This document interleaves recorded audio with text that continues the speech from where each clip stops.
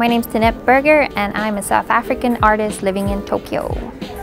I moved to Japan in 2018 because it was the last country standing.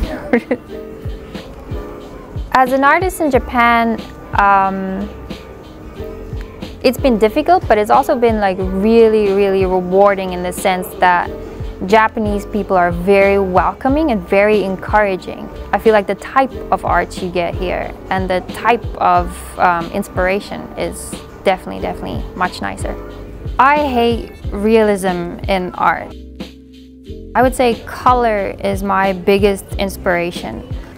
So I think most of my work is just colors, organic forms, thinking about things from a microscope. Like if you look into a microscope, really, you know, everything is like these weird little forms and shapes. And I'm really attracted to that type of scene. The one thing that is quite important to me is sustainability in art.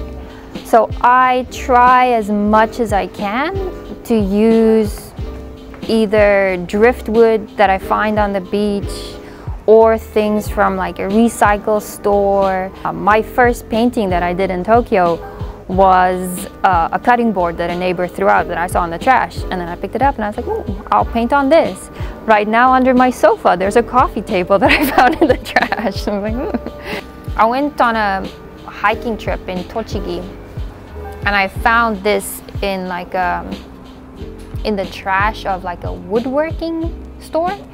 It's supposed to be like the lid of a big sesame pot or like a fermenting pot. This maybe took me 3 months.